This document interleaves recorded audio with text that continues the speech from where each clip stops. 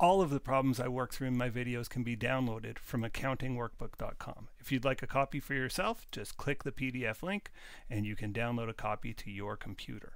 Also found on the website are links to all of my accounting videos, not just the ones here on YouTube that are publicly listed. They're also members only videos. About 40% of my videos are free and open. The other 60% are for members. If you click one of the members links, it'll take you to a page that looks like this, says members only content. If you'd like access to that content, just hit the join button. Okay, let's jump into the problem. Let's examine problem 7.1a. I'm going to break this into two parts. We'll do parts A through E in this video and parts F and G in the next. Degree of operating leverage, I'm going to spend a fair bit of time just explaining what it is. But let's jump into the problem and see how we do. Charming Clothiers manufactures neckties and bow ties. The company has the following information. The company's sales price is $30 a unit. The variable cost of making bow ties is $18 a unit. The company expects to have fixed costs of $60,000 next year. The company expects to sell 8,000 bow ties next year. Assume no taxes. Well, that makes our life a little easier. We will do future questions where we have some taxes to deal with. But for now, assume no taxes. Okay. First thing I wanted us to do is break-even point units. But before I do any of that, I like to just lay out the information I have. So I have a sales price, and I just put S as my sales price. It's my sales price per unit, and my sales price per unit is $30.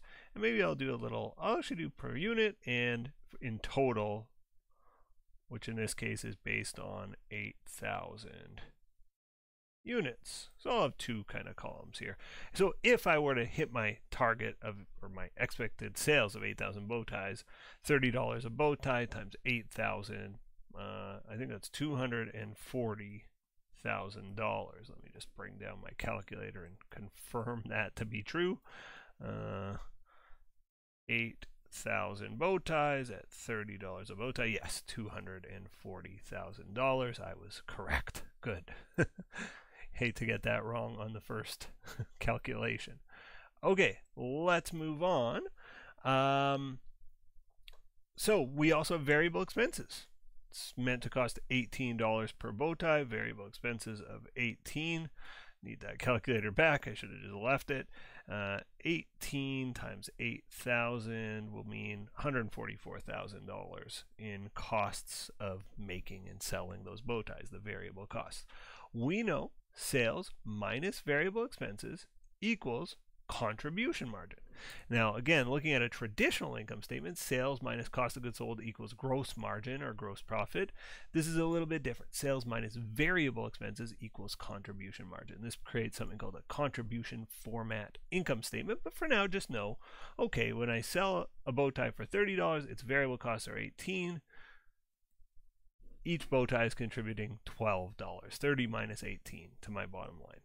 240 minus 144, by gum, I think that's $96,000 in contribution margin. So CM per unit is 12, total CM is expected to be 96,000. Our company's fixed expenses are estimated at $60,000. So if all goes according to plan, our company's going to have $36,000 in operating income, right? Our pre-tax profit basically will be $36,000. Marvelous. We haven't answered any piece of this question, but marvelous, right? We've gotten a few pieces of information that may be useful to us. The first thing asks us to compute break-even point in units. Now, in my workbook, I've got this CVP formulas sheet available to you, and definitely take a look.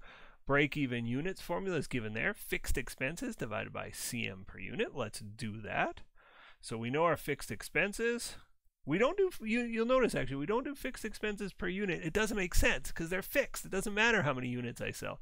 If I sold not 8,000 but 10,000 units, my fixed expense per unit would change. So it doesn't make any sense to do it on a per unit basis. In any event, our fixed expenses are $60,000 divided by CM per unit. And it's going to give us our break-even unit. Our CM per unit is 12. 60,000 divided by 12. I've lost my calculator now. Where did I put it? There it is. 60,000 divided by 12 is 5,000 units, 5,000 bow ties in order to break even. Okay, there we have it. We have answered part A. Part A said calculate break-even units. Part B, calculate break-even dollars. Well, the easiest way is to use formula 3, break-even point in dollars, break-even units times selling price. Okay, so I know I need to sell 5,000 units, and when I sell 5,000 units, I sell them for $30 a unit, so 5,000 times 30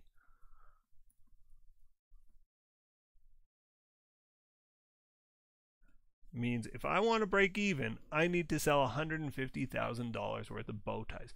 Again, both of these numbers are like really useful to know. Okay, well, once I'm selling more than $150,000 in bow ties, I'm starting to make money. Or once I sell my 5,000th bow tie, I'm starting to make money. You can put it in human terms. Okay, well, there's 12 months in a year. Means I got to sell around 400 bow ties per month to hit that target, maybe 420 or something like this. But you know, it puts it in human terms, and I like that, right? As a person that, you know, is making decisions for a business, this is a useful thing to know. Now, for many businesses, breaking even is not the goal. Sometimes when you're a new business, you're like, yes, I'd like to start off by breaking even and then we'll see how things go.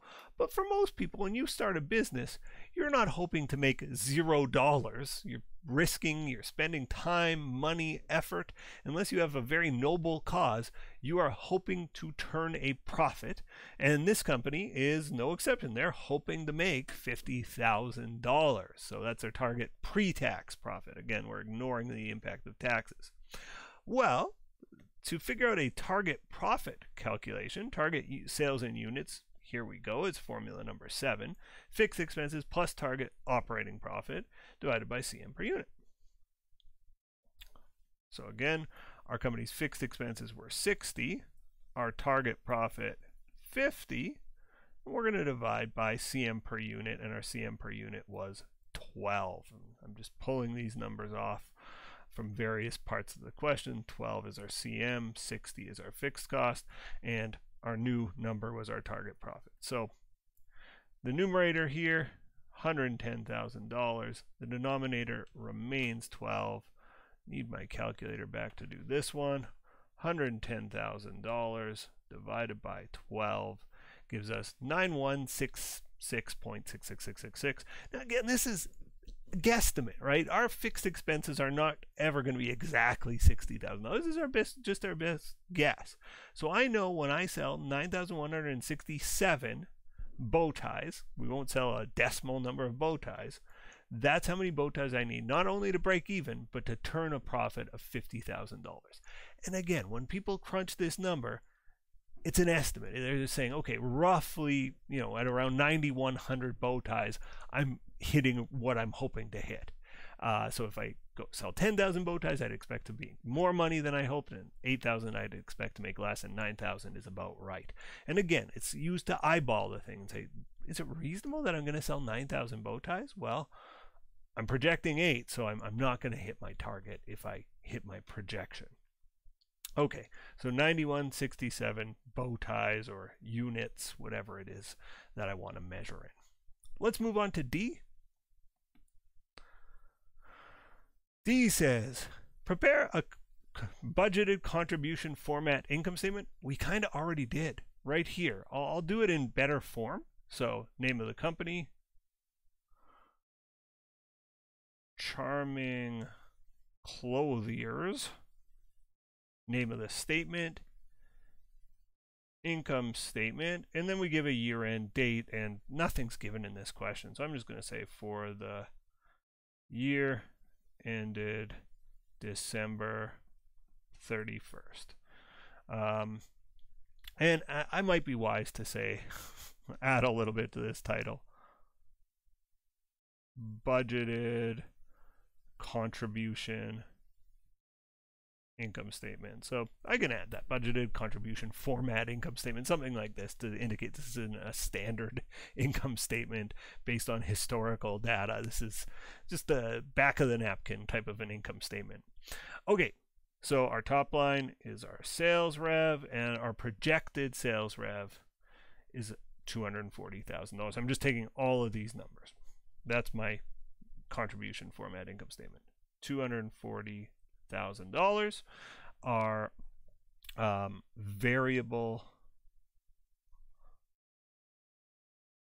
expenses are projected to be $144,000. Our contribution margin, 240 minus 144 is 96,000. Our fixed expenses were 60. So our operating income, 96 minus 60 is 36,000. Our income before tax. $ sign at the top, $ sign at the bottom, and we've got ourselves a very nice budgeted contribution format income statement. Okay, we have answered part D. One more kind of new calculation, and then we'll take a break. We'll stop this video there. So let's do part E, and then we'll stop the video, and I'll explain operating leverage, which is a fairly complicated concept, in our next video. But let's move on to E. The margin of safety in both dollar and percentage terms. Okay, the margin of safety tells us, based on our budget, how much room do we have if we fall short of budget? In other words, how much room do I have before I'm in some trouble? And so here's the formula. Budget sales in dollars, not units, minus break-even sales in dollars. Okay, so I have my budget sales in dollars. This is my budget, $240. And I have my break-even sales in dollars, $150,000. So I just take $240,000. That's my budgeted sales. Again, because I was budgeting to sell 8,000 units at $30 a unit. 8,000 times 30 is $240. My break-even sales, just take that break-even point from earlier, it's $150,000.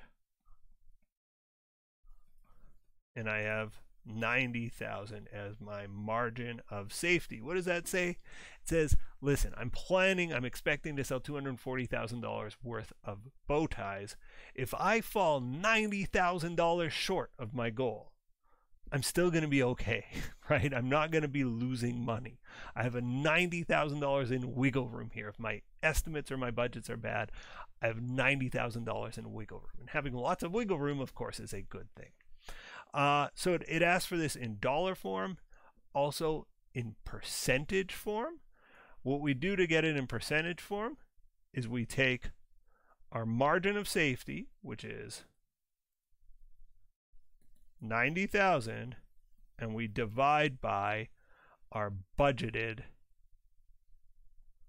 sales. So in this case, that's 240,000, and we get a percentage. So 90,000 divided by 240. We get 37.5%, 0.375, which is 37.5%. And again, what this tells us is if our sales fall 37.5% below what I was planning, I'm still going to be breaking even. I'm still going to be okay. So I have 37% wiggle room. I can be off by up to 37% and I'll be okay. If my estimate's off by more than that, if my sales fall short by more than 37%, I'm in some trouble. I'm losing money. But that's how much wiggle room I have. Again, very useful for a small business to know kind of how much room we have to blow our budget or to miss our budget by. Okay, let's stop this video here. In our next video, we'll just continue this problem. We'll do parts F and G, the degree of operating leverage, probably the most challenging concept this chapter, but one of the most powerful and most important. Stay tuned.